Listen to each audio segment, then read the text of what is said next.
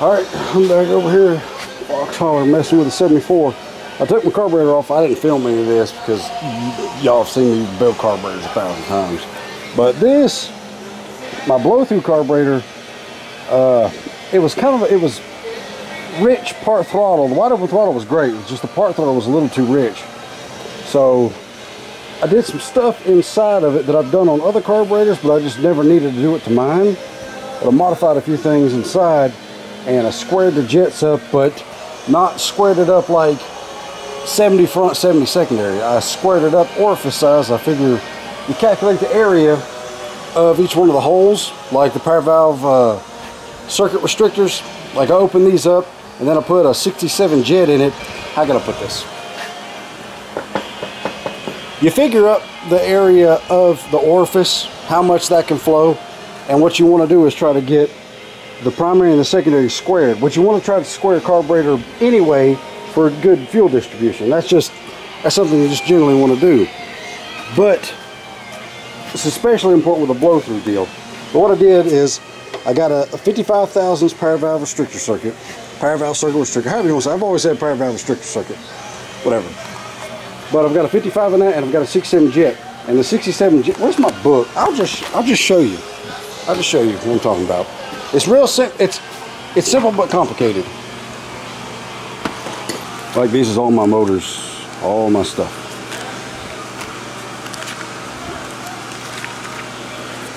Here's the motor I'm doing for Jesse. Right. Okay, we ain't quite there yet. All right, here we go. This is carb stuff. I'll show you. This is how you calculate what jets you need and what power valve restrictor you need and all that, and how it correlates to your secondary side.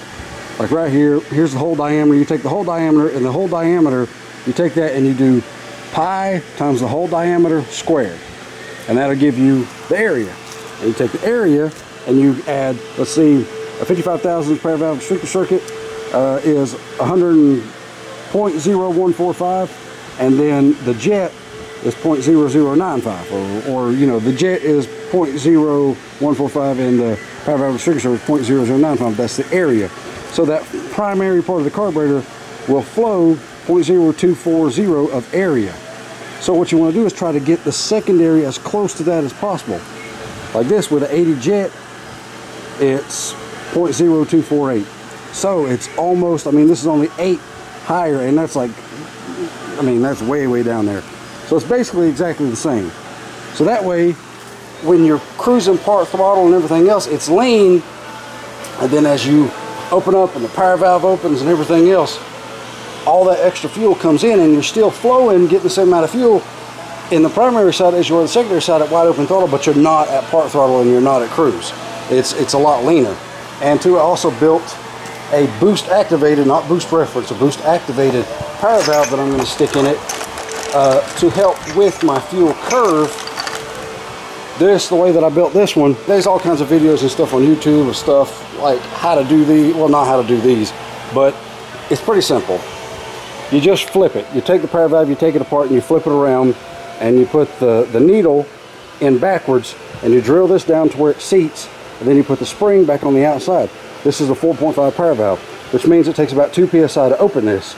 So that this will stay closed all the time until the bowl pressure, because bowl pressure is what's going to push this open, gets to 2 psi. Then that'll pop open and enrich the circuit, and then all that fuel will be there, but it'll only be there in boost. So I'm going to try my 4.5 power valve that I got in it now, see how that runs, and then I'm going to do this. And the way I got it set up is it can open over 100, I think 120 thousandths. That's what I measured for the inside. There was a write-up on one of them forums on how to do these, but I did mine different because I didn't think that was giving enough fuel volume. I didn't think that just relying on the brass and the couple on the bottom where the drill bit cuts in as a seat was good enough, and I wanted to go further in so I'd have more fuel increase. So I took fuel O-rings and I slipped them. I don't know if you can see it, but I slipped it over that little valve in there, and it seals. I mean, it seals perfectly. We'll see how it works. Colton, I was building this, and Colton went and ordered him one for the S10. His was 75 bucks. This cost me like an hour. So It's all in what you do. I would prefer to learn to build one and to know how it's going to work and everything else, and then you can order one later on. But I just want to see if I could do one of these, and that's exactly what I did. So, and I don't have a wideband, which a wideband, everybody says go wideband, but the most accurate way, which it's really hard to do, is to wide open throttle, clean cut, look at the plugs, because that will tell you what's going on in every single cylinder. A wideband is going to tell you what's going on collectively on each bank, or if you got them all running into one, it's going to tell you collectively what's going on. And tuning like that, I mean, I would still, you could do that. That's what everybody does. That's how they tune. But with doing that, I would aim for a little bit richer, because one cylinder on a small block or a big block, whatever else, is going to be leaner. Number 5 is generally always leaner. Number 5 or number 7 is generally always leaner, because the way everything flows, 5 and 7 fire right after each other in the firing order, 1, 8, 4, 3, 6, 5, 7. So they're using that charge, like that one fires and then that one fires. So they're using that charge up when all the other ones get a pretty even distribution and they fire separate. Those two being right close together, that's generally where you're going to have either number 5 or number 7 will generally be the leanest cylinders in a small block. Generally in a Chevrolet, we'll say that 5 and 7. If it's got 8 cylinders, 5 and 7 is generally going to be the leanest ones. So you have to tune for those cylinders. Everything else might seem okay, but if those are lean and you get detonation, you pop a piston or something like that, then it's just bad. So that's why I go off of plug readings instead of a wideband. And not to mention a wideband like $400. And I mean, I would like to put one on here just to have something to reference off of, but I've just always read plugs, and that's just what I do. A plug will tell you exactly what's going on in the cylinder, whether it be too much timing, not enough timing, too much fuel, too little fuel, all that kind of stuff. So I've just learned to trust what the plug tells me and just go with that. But there's a quick little rundown of what I'm talking about. So I did all that to this carburetor, 750 Proform, which is exactly like a quick fuel, which is look like all them fancy pants carburetors. They're just cheaper. Modified everything in it, vent tube extensions and all that. This thing works fantastic. I've built a lot of these and they work really well with, I don't want to say simple modifications, but if you do them right and you understand how carburetors work, you can set them up and they work really well for blow through. So good. And Robert Pete's car, he went down there and made a pass, said it was flying. It went a 750 something or another. Had a little hesitation out of the hole because he put that extra spacer on the plenum. And when you add plenum volume with the carburetor, the jets on that one was 6.5 power valve, 70 primary, 80 secondary. It needs a little bit more pump shot. With tunnel rams especially, when you've got 2 inline carburetors like a TR1X, the big plenum, you really got to give that pump shot, because it needs so much to overcome till that charge hits and gets past that plenum volume. So I always go with a 50cc accelerator pump. I might do that on Robert Peaks just to give him the duration and the amount of volume pump shot to get in there. But we might go over there this week and I might take it up and down the road and put a load on it and tune it. It may need a different power valve in it. It may just need a little bit more jetting. I don't know, but free revving one, I mean, you can free rev them and that's pretty good, but until you put a load on it and try to launch one, that's when you'll find your carburetor issues. So good.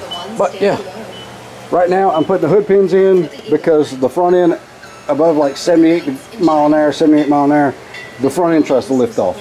So I'm putting the hood pins in, and I put my grill piece, my trim piece on the front, my fiberglass hood. I'm gonna paint that like American flag. It's gonna be cool. But just over here pedaling. Truck Wars got canceled, so we didn't get to go to that. So I'm fixing to take my car. We're gonna go race this thing, go shake it down, do some testing to it, do something. Because I'm chomping at the bit now. We're gonna take this, and then we're gonna take the S57, and I'm gonna get back working on the 64. It'll be something different. Also got to relocate my wastegate. I'm probably gonna put it right there so that I can upgrade to a different turbo. Because this one works, it just takes too long to spool. You got a 90 turbine and a 69 compressor, and this just takes too much to get it spooled up. This sucker don't come in full boost to like 3,800 RPM, which I mean, it's not bad, but it could be a lot better. It's just not efficient enough. So, yep, I'm gonna get rid of the wastegate being here. I'm gonna put it right there. That way I can just swap turbos, whatever I want to do, and I don't have to worry. It'll be fine. So, that's what I'm doing, just piddling around. But there's a little rant on carburetor jetting and all that kind of stuff.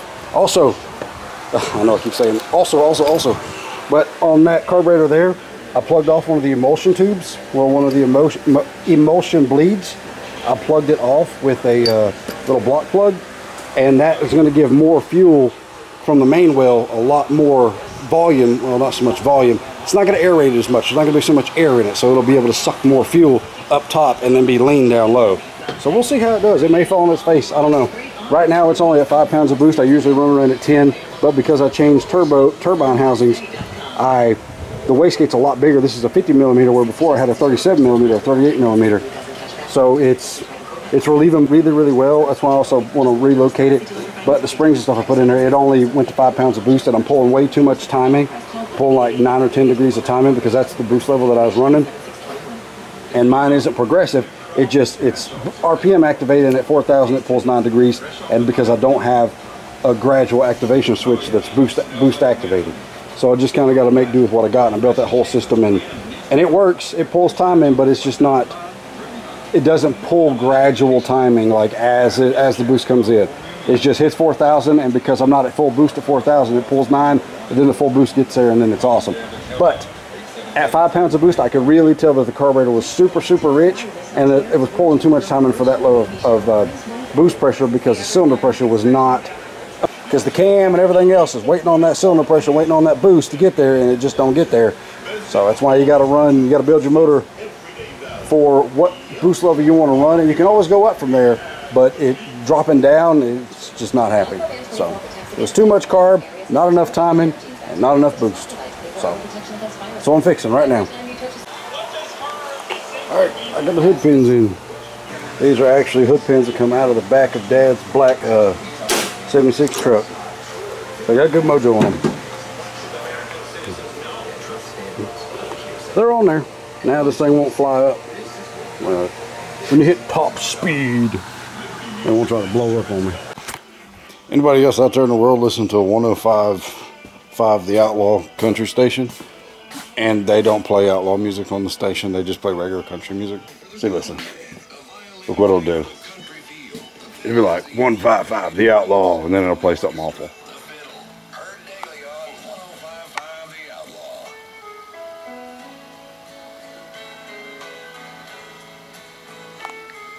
See what I mean?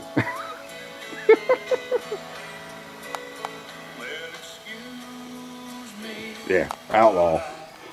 Let me tell you. I was messing with the carburetor, tuning, and that boost activated power valve that I built actually seemed to work.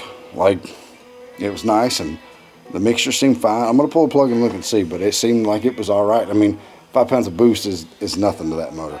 It can take up to, because of the fuel pump, it can handle about 16, 17. That's when it'll start to nose over, because the fuel pump just can't supply enough volume and pressure to keep up with boost over that. But that thing at 9 pounds is pretty wicked. And I'm going to turn it up to 12. I got my spring stuff to put it at 12, and that'll be the Street Tune 12. Basically stock bottom end 350 with forged pistons in it. It's basically what it is. And a cam that I specially selected for that deal.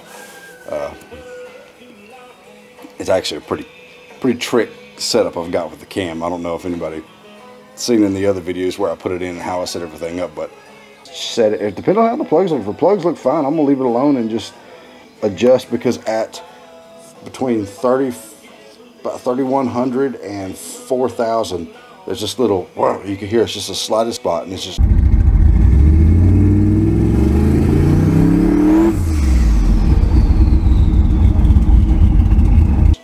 you can hear that gurgle, and then it cleans itself up, which means that the fuel needs to be there sooner. So we'll just see.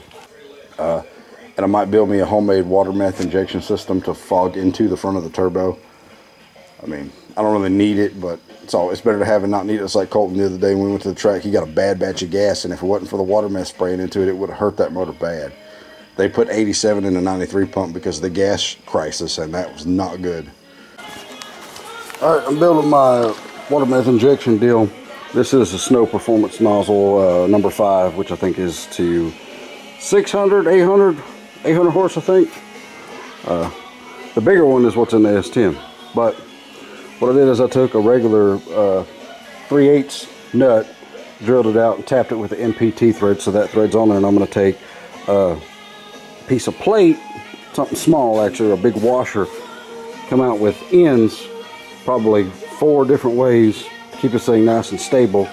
It's going to mount right there, pre-turbo, and whenever it gets to a given PSI, it'll flip this on. The pump will probably be mounted there or over there, or might mount it up here. I don't know. I got to figure out where to mount the pump deal. But the pump, I'll show you it. It's in the back.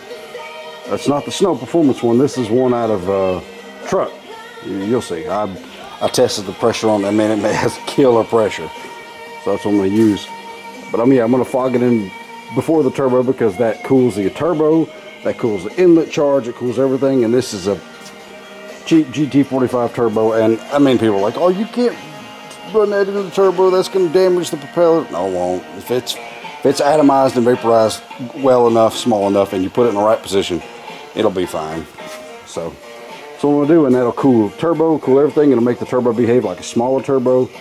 It just makes everything awesome. And not to mention, blowing through a carburetor drops your inlet temps over 100 degrees anyway.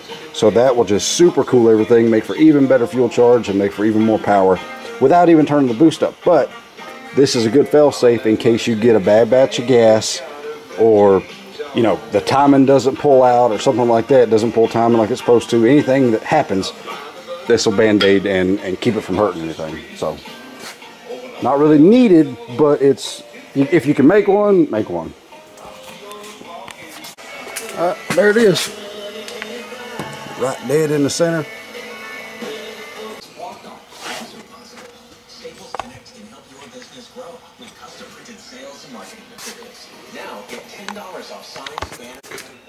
Alright, there's the reservoir, there's the line that goes up, there's the nozzle, which mounts in the front there, wired up to a Hobbs switch, activates at 6 PSI, almost 6.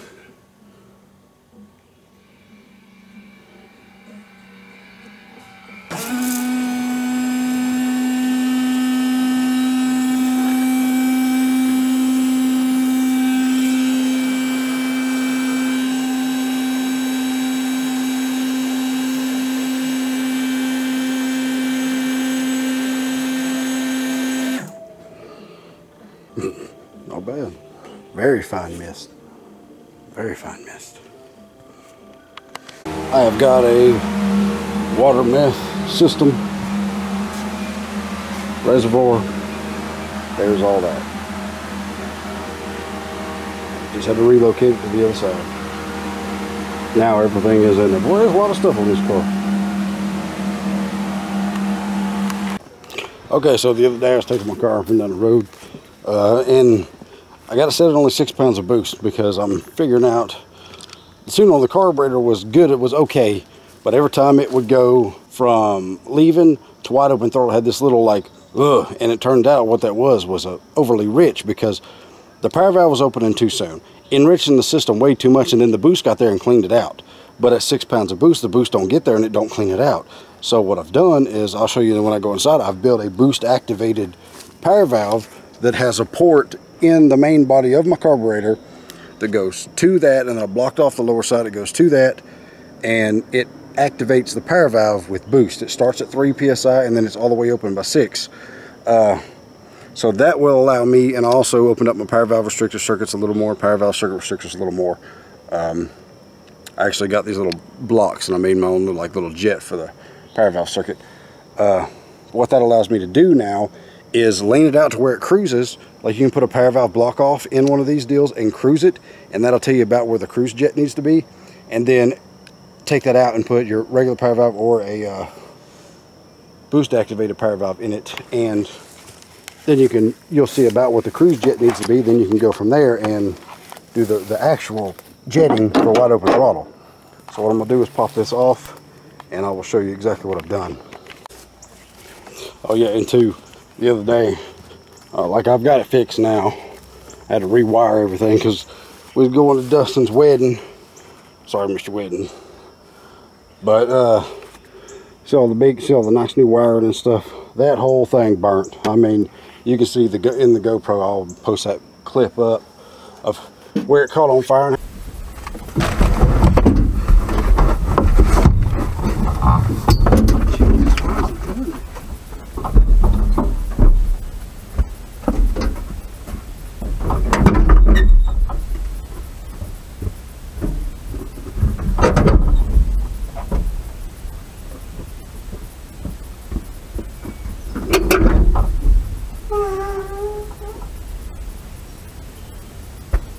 Just smoke all the wire.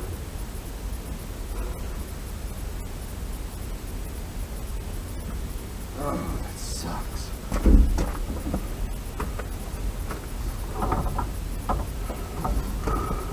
Just burn it all. Everything. That's exactly what happens every time I plan to go do something.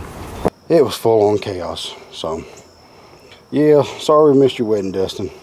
I was trying, buddy. This thing's been flawless, and then just all of a sudden, just because we was going to take this, I was going to take this, and Cole was going to take the S10 and all this other stuff, and we was going to meet up out there and then change some clothes and go out there to Dustin's deal. But like I said, just seeing the GoPro, it goes up good. So absolutely sucks. But what happened was my battery cable wire, where it run across right there at the frame, where it was sitting on that, it was bouncing and bouncing and eventually eat through, and it shorted out. When it did, man, everything that went to the fuse, all that just went whoosh, smoked it. But like I said, it's all fixed now and back doing good enough. But I'm dialing my carburetor in a little bit better. It was okay, but I want it to be absolutely perfect, just to make it way more efficient. Like, you don't have to have a boost activated power valve. You don't have to do any of that stuff.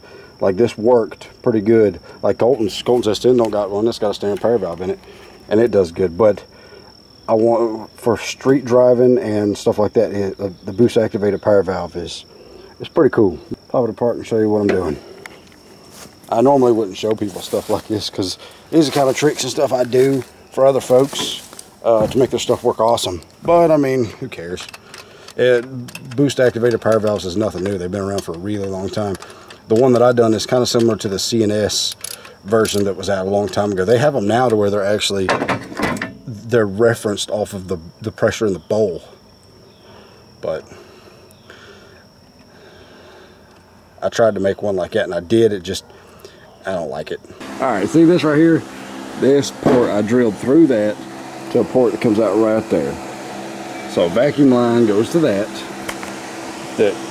goes to this, that pressurizes and pushes this plunger open, pushes back this way, watch. See that? And that's how that works.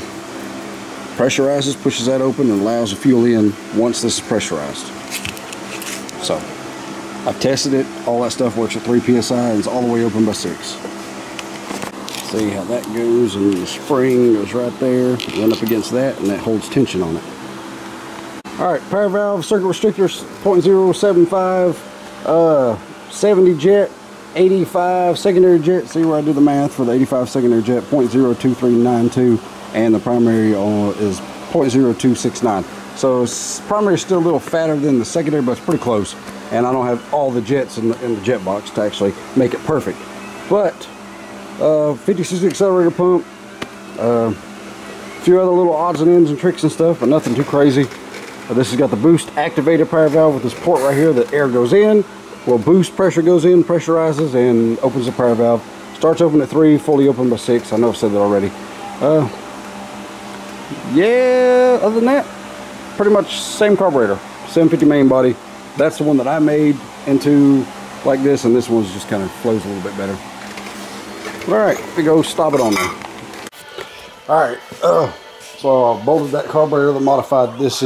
I had one bowl pressure activated, boost activated power valve. I took that out, and I built one that it's inside where the cavity for vacuum, for the power valve to sense vacuum from underneath the carburetor. It's in that cavity with a tube. You've seen it earlier in the video. It's a tube that runs into the main body of the carburetor with a pressure port to it, so that it will see boost pressure and then push against the spring that opens the power valve, kind of like backwards.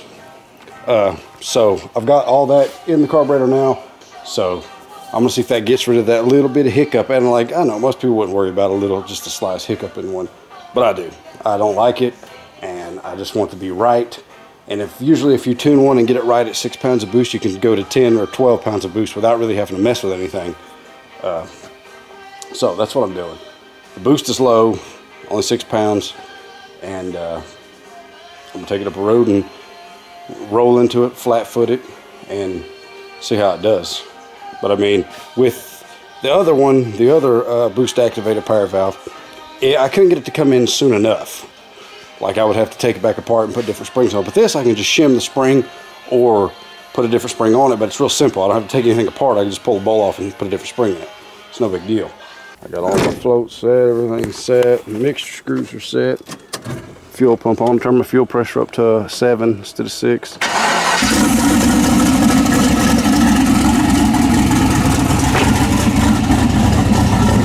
No pump shot, nothing like that.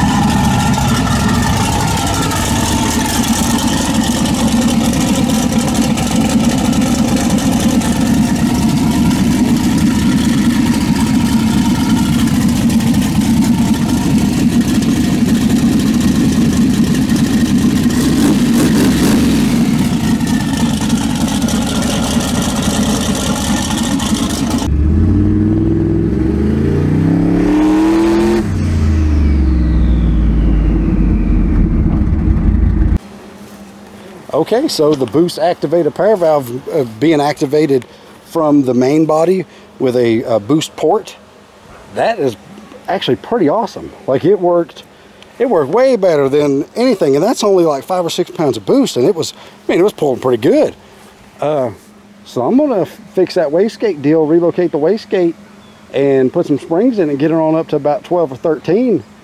And I think I can step my primary jet down from the 70 to the, what my math originally called for would be about a 68. So I think I can go from that down to a 68, and I think it'll be good. But like right there, you can just roll into it and it just, I mean, it's pretty good. So boost activated power valve, homemade boost activated power valve for the W, for the win. All right, I changed turbine housings. Went with a different one. Block that off. Put my wastegate right there. 50 millimeter. Hook everything back up.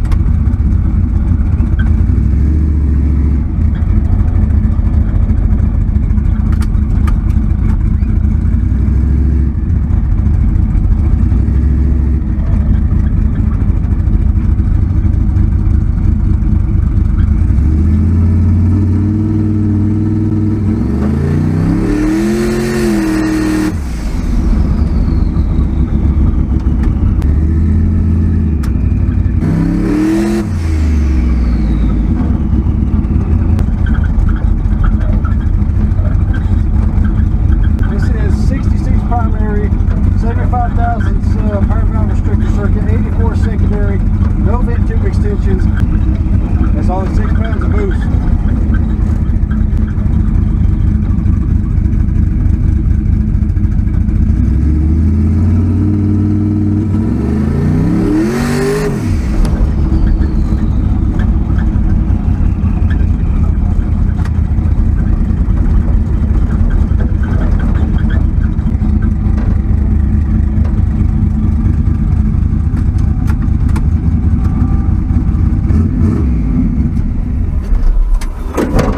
That's good.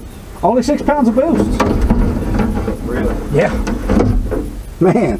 Feel like you need much more than that? Yeah. I need 12. Not right this moment, but that's what I've been trying to hit, is the target tune at 6 pounds.